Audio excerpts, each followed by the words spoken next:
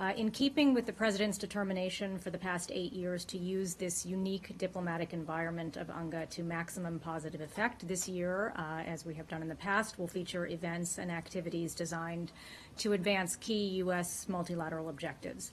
You may recall that last year's UN General Assembly featured activities that the U.S. participated in and led that resulted in significant new commitments to UN peacekeeping, that strengthened the range of allies and actions to counter ISIL and violent extremism, that launched ambitious new development goals, and that significantly advanced the climate change negotiations.